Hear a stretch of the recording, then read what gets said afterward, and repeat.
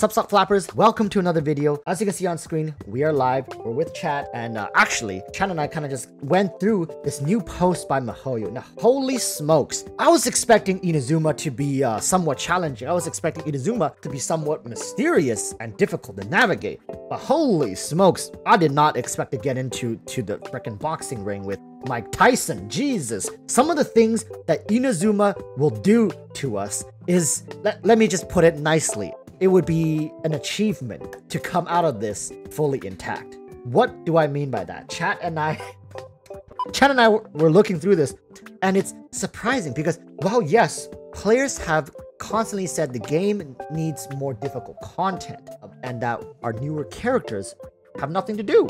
MiHoYo kind of just took the first half of that and be like, game's too easy.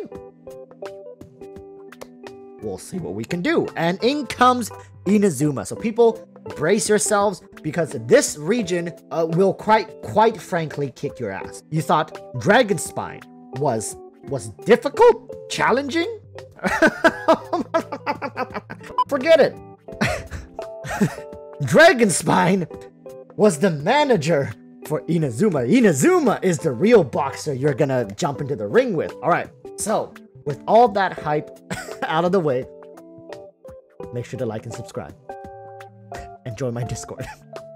Okay, now we can move into this. So, what is it? There are new mechanics in Inazuma. It's not as simple as Liyue, not as simple as Mondstadt anymore. The whole region is like a maze you gotta navigate or something like that. So, there are these new mechanics, new features. So, Thunder Sakura Bow. So Thunder Sakura Bow can be found on the various islands of Inazuma. Use them to summon a wondrous spirit called Electro Granum, which will be an invaluable travel companion in Inazuma. And let me tell you, they are not kidding when they say this thing will be invaluable. They practically mean use this or you won't be able to play the damn game while you're in Inazuma. So this is very, very, very important. Thunder Sakura Bow, get used to looking at this, alright? And what is an Electro Granum? So an Electro Granum is like this. You see this thing?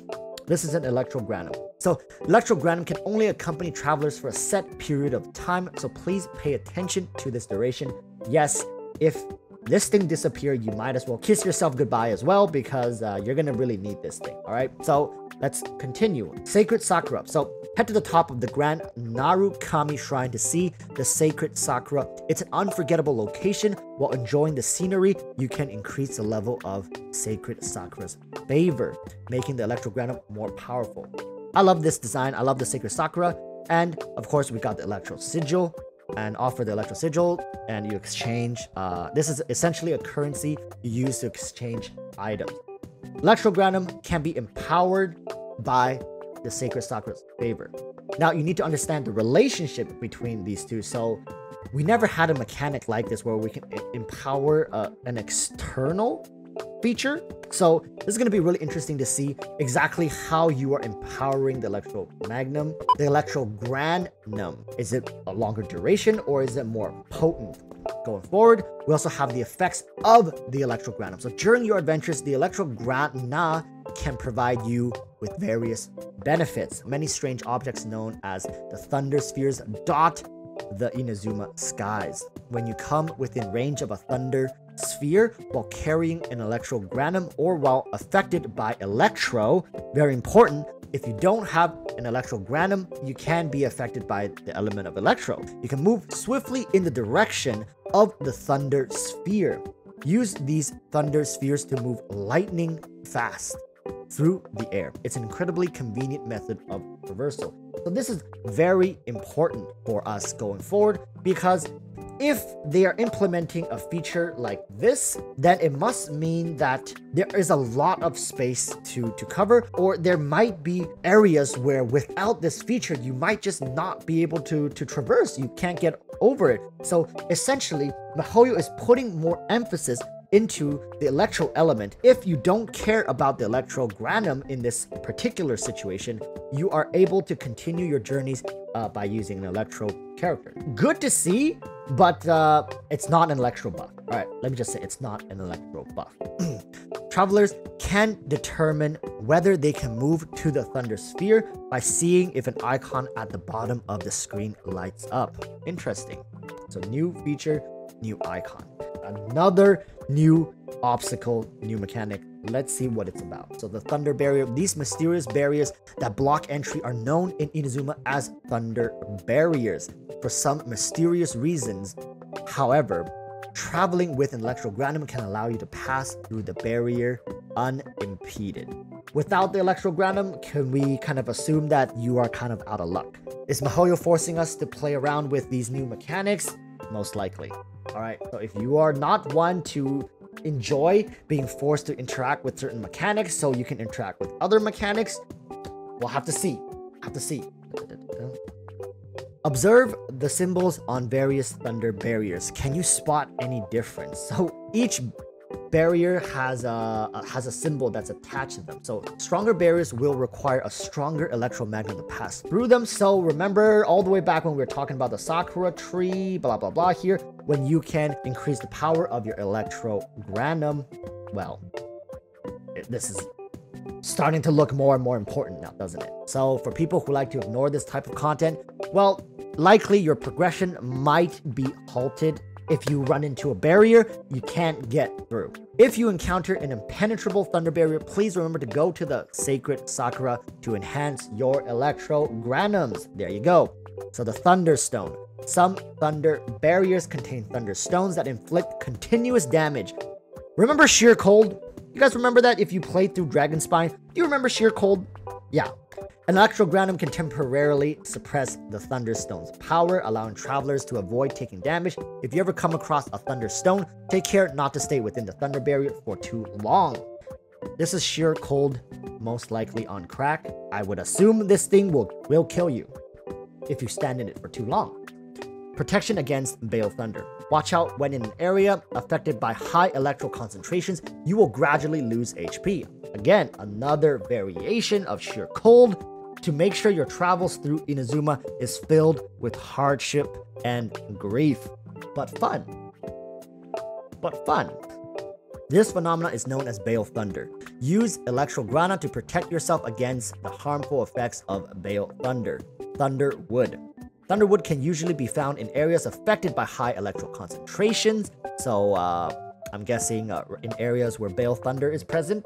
Stand near them to protect yourself from the harmful effects of Bale Thunder. So it looks like they are kind of taking or essentially recycling Sheer Cold and the whole torch warming mechanic into the Bale Thunder and Thunderwood mechanic. While losing health is probably the easiest, right? It's the least annoying one. Imagine if this thing drained your energy. Imagine for a second. It's like, okay, it doesn't make you lose health, but every time you're affected by this stat, you are losing energy particle. That would drive us, quite frankly, insane. So I'll take the HP loss. I think HP loss is like a very basic, like ground zero type of deal. I'll take it, but maybe, just maybe, they might throw in something more, because I doubt they let us know everything right now. So during your journey, you can also discover many things related to the electro element. Electro Sealy, these little floating things look like Sealies, don't they? Personally, not really. These curious creatures are called Electro Sealy, so they are Sealies. They will move off at high speed when you get close to them. If you follow them, they might guide you to a pleasant surprise. Tenkemora, probably, alright? But make sure to keep your eyes peeled or you might lose sight of them. So also look at this boulder. Unlike those seen in the rest of Teyvat, the piles of stones in Inazuma contain the electro element. Perhaps they will respond to certain elemental reactions. Okay, in addition to the aforementioned content, there are more gameplay features awaiting you in Inazuma, so we'll see you next time. Very, very interesting. I love that they have dedicated an entire post to this, so thank you to chat who directed my attention to this. Now, this isn't going to be easy, all right? Let me tell you, for people who don't watch videos like this, for people who don't go reading stuff like this, imagine how difficult it would be for people to just kind of blindly go in and try to play through all this stuff. And I think this is a good thing, all right?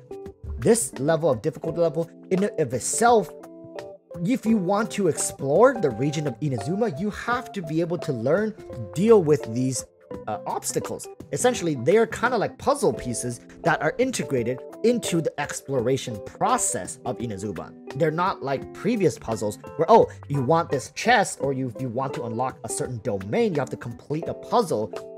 No, the entirety of Inazuma is a gosh darn puzzle. So this is very, very interesting. I love to see this. I would love to go in and play it. I'm sure there's a lot more than just this. These are the core mechanics that Inazuma will entail, that will be enforced upon the players essentially. So please familiarize yourself with these new mechanics, and I hope to see you all in game. Anyways, thank you guys for watching. You can go read this yourself. I'll leave the link in the description, and make sure to like and subscribe. What else can I say? Like, join these beautiful, amazing people here in live streams. I stream Wednesdays, Saturdays, 7 p.m. Pacific Standard Time. So until next time, chat, you guys know what to say. Stay safe and peace.